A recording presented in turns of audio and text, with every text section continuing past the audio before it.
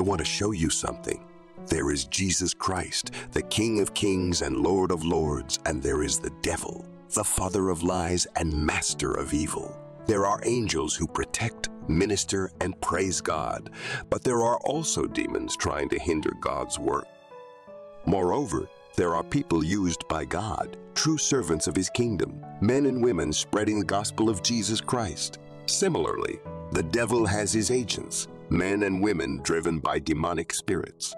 I came across a video from a man named James Kearney, where he discusses the reality of spiritual warfare. They did some deliverance work and helped someone leave witchcraft and come to Christ. After this, a group of witches targeted the pastor. We need to understand this. The devil won't target you until you start doing God's work. It's when you begin to preach, minister, and impact others that Satan sees you as a threat. That's what happened here. We need to wake up to this reality. Just because you don't see or hear about it doesn't mean it's not happening. The devil is active, but don't fear or be discouraged. But don't fear or be discouraged, because God is also at work, protecting and defending His children.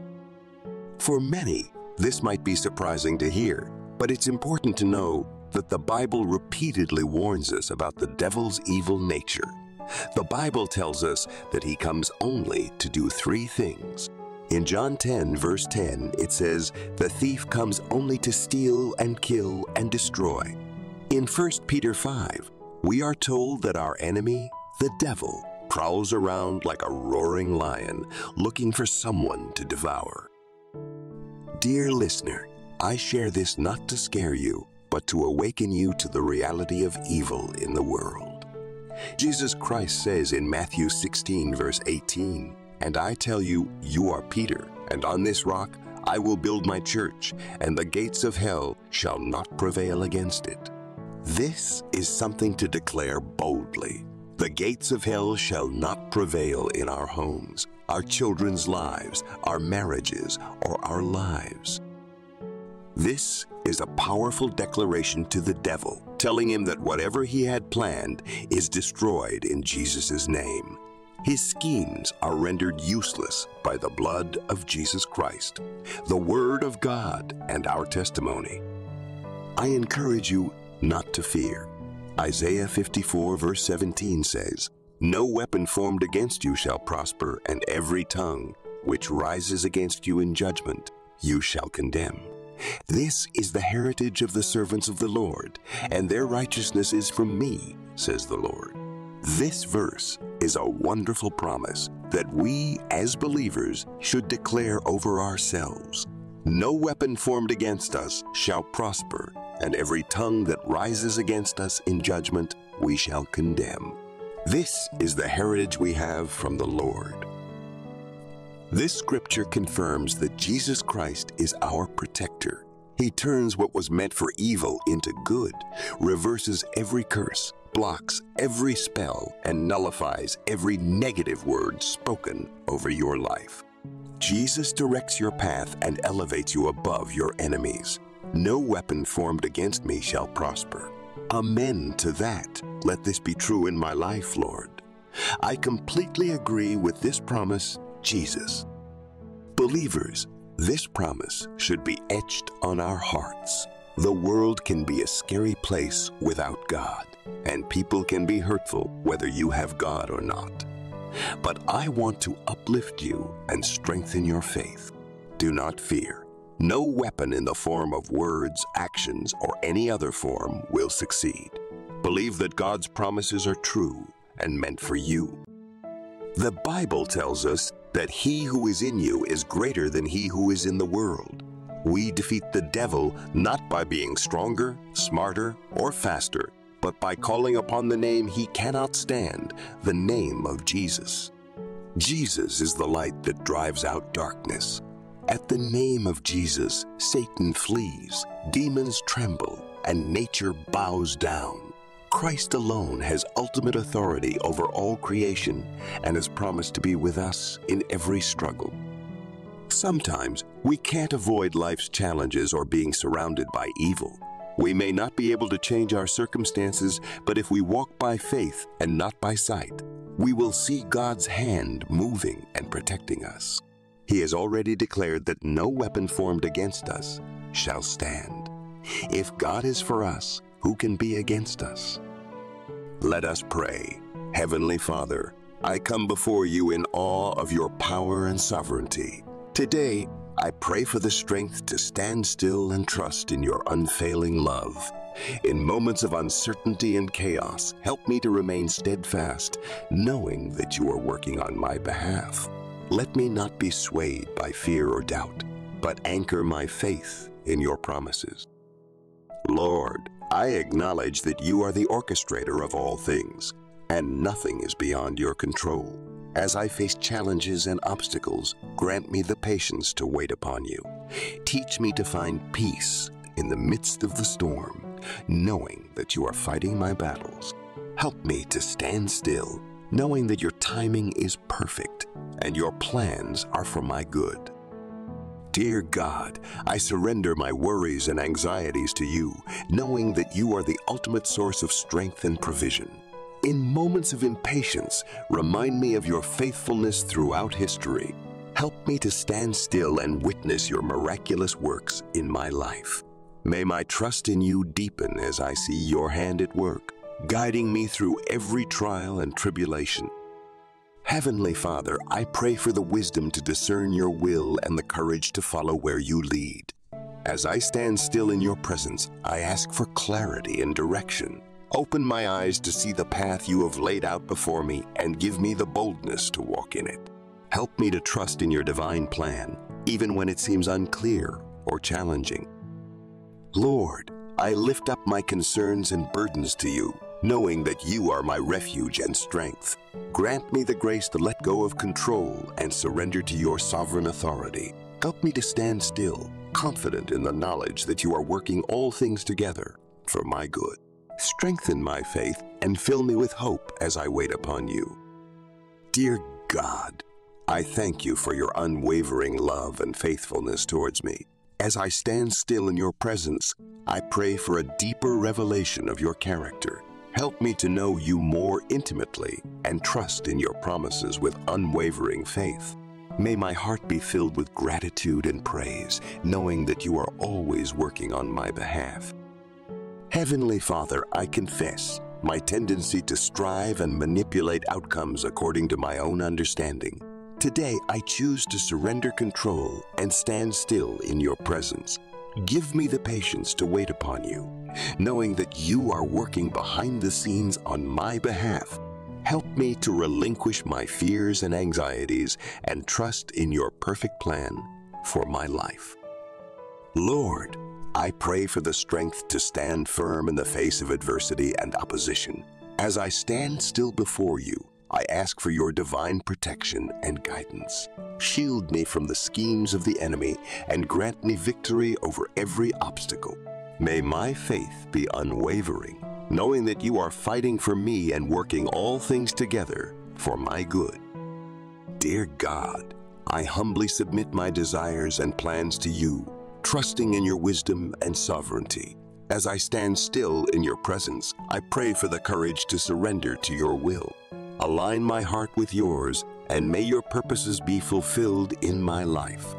Help me to relinquish control and rest in the knowledge that you are working on my behalf, even when I cannot see it. Heavenly Father, I thank you for the assurance that you are always working on my behalf, even in the midst of uncertainty and trials. As I stand still before you, I pray for a renewed sense of faith and hope. Fill me with your peace that surpasses all understanding and strengthen me to endure the challenges ahead. May my trust in you deepen, knowing that you are faithful to fulfill your promises in your perfect timing. Lord, I come before you with a heart full of gratitude for your faithfulness and provision. As I stand still in your presence, I pray for the courage to trust in your promises. Help me to let go of my fears and anxieties and rest in the knowledge that you are working on my behalf.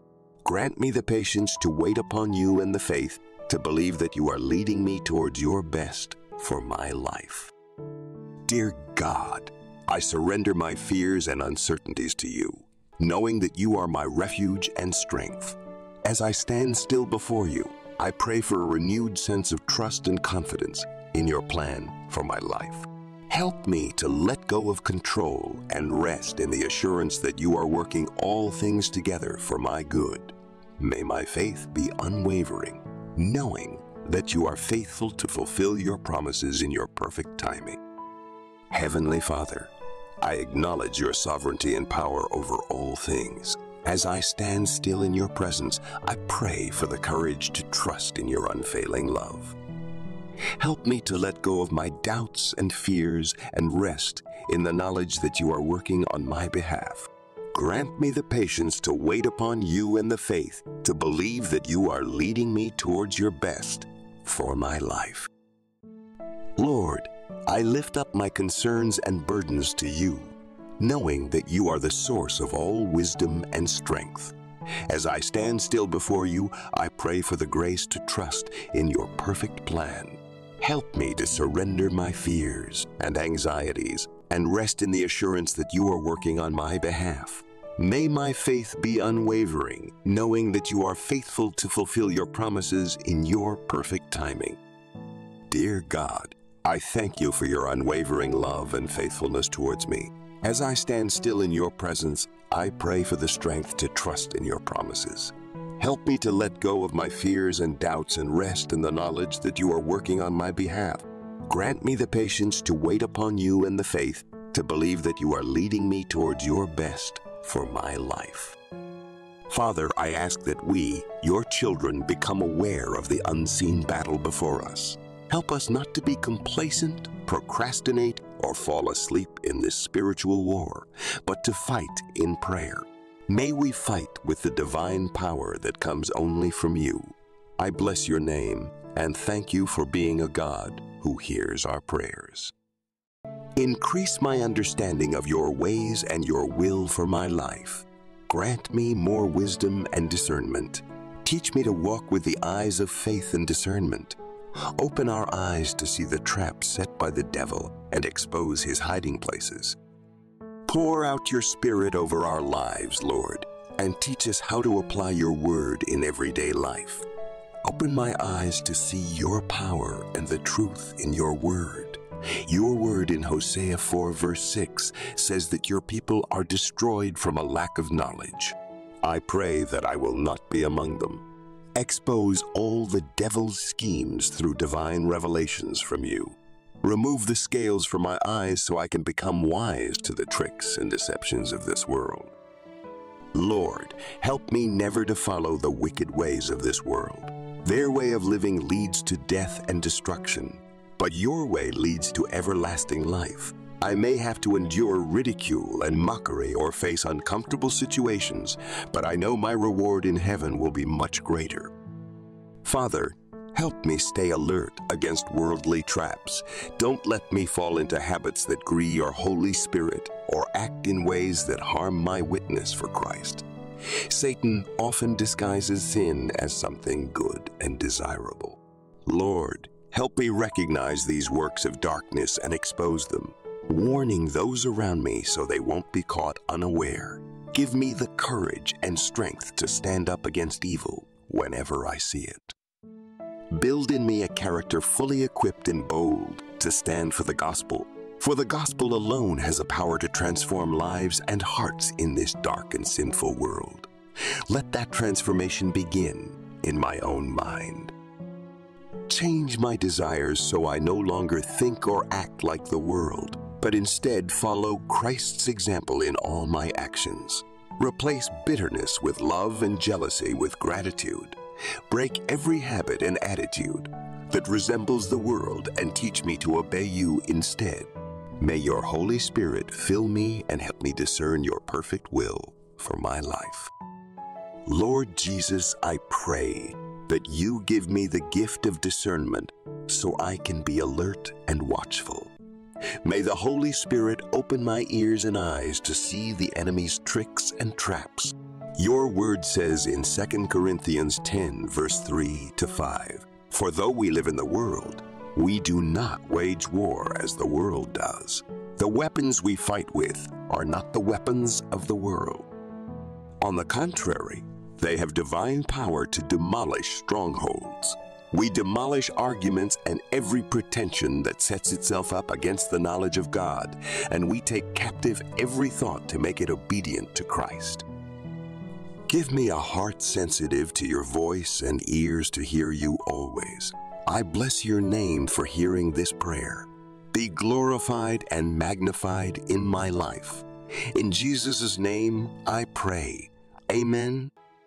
You said, "You are Peter, and on this rock I will build my church, and the gates of hell shall not prevail against it. No weapon formed against you shall prosper, and every tongue that rises against you in judgment you shall condemn. This is the heritage of the servants of the Lord, and their righteousness is from me, says the Lord. Be strong and courageous. Do not be afraid or dismayed, for the Lord God, my God, is with you. He will not leave you or forsake you until all the work for the service of the house of the Lord is finished." These prayers are a declaration of faith and trust in God's sovereignty and faithfulness. They express a willingness to surrender control and stand still, knowing that God is working behind the scenes for our good. May these prayers serve as a reminder of God's power and love, encouraging us to trust in Him wholeheartedly. Thanks for watching. Please like and subscribe and turn on the notification bell to get notified anytime we post a new video. God bless you. Amen.